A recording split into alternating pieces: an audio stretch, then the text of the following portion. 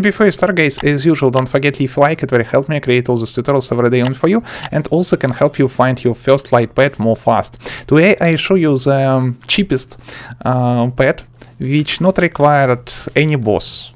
It is not required hard mode, it is not required master game mode or any another. You can obtain this pet more fast than usual because it is very cheap. You have two options. Look at this. Option number one, go in Crimson biome, which look like something red and ugly and evil. Look at this. Remember all these obstacles on the background? I think you see this stuff. Not see? Not big deal. I show you. After that, go in underground of this stuff and search Heart of the Darkness.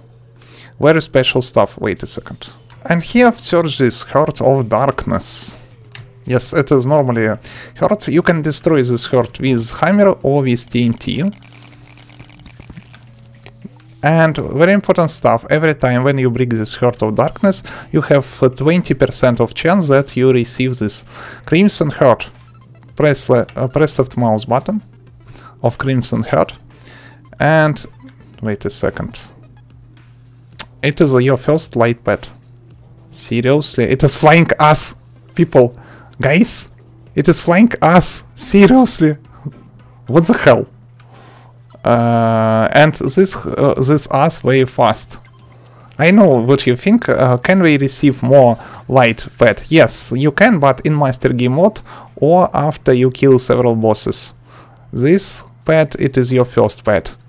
But we have second option.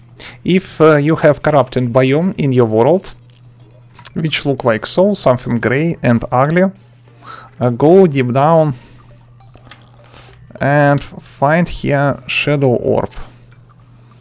Wait a second, simply in the wall around you. I believe I find something. Yes, I find my first. You can also destroy this shadow orb with hammers or with TNT. Destroy these hammers, and every time when you destroy the stuff, you can receive shadow orb. Your second cheap light pet, which look like, yes, it is evil bow. But remember, every time when you break free shadow orb, you can summon Eater of the World. It is boss. So remember about that.